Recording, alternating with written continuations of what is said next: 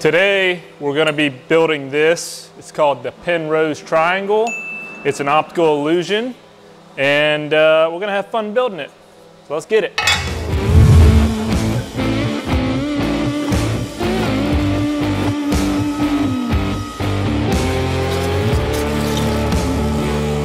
This video is brought to you by Duluth Trading Company.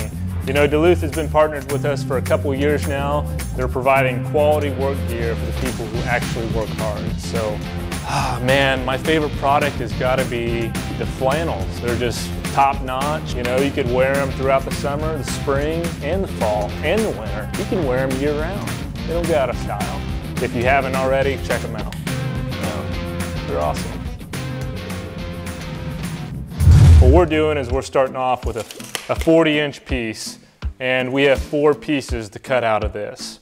We're going to cut 2 12-inch pieces with different angles, an 8-inch piece, and then the remainder will be our last piece.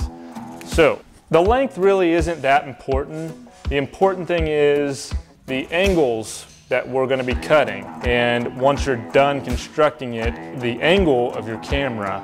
So that's what's going to give the effect of the optical illusion.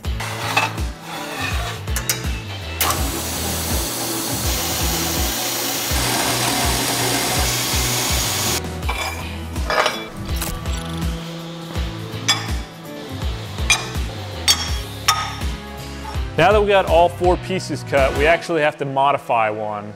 So we're going to take this guy, we're going to draw guidelines down 2 sides. We're going to take an angle grinder with a cutting wheel, cut those lines, and it's going to give us half of this. So it's going to look like an L. So we're going to weld this up now. Basically, what's vital in this formulation here is that we use right angles, 90 degrees.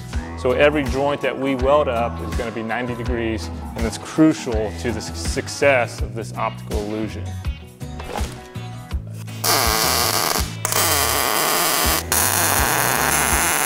We have this tacked up. We're actually just going to flip it up 90 degrees, and we're going to put this next piece on. So by now, you should have something that looks like this. And now we're ready to put on the last piece, which is the modified tubing, and that's this guy right here. We're going to weld this joint right here. We need to take our welder, we got to weld this joint here, then we're going to grind it all down and make it look like this joint isn't actually here.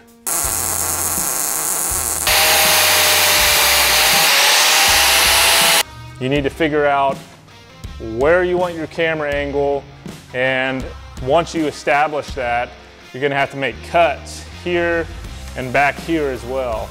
You see that all of these joints here are mitered, okay? We're going to miter this one as well. We're going to take a line from this corner down to this corner.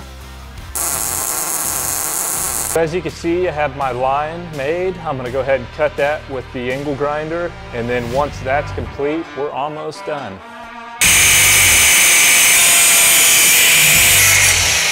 And just like that, with a few shop tools and a little know-how, you too can create the Penrose Triangle, a famous optical illusion.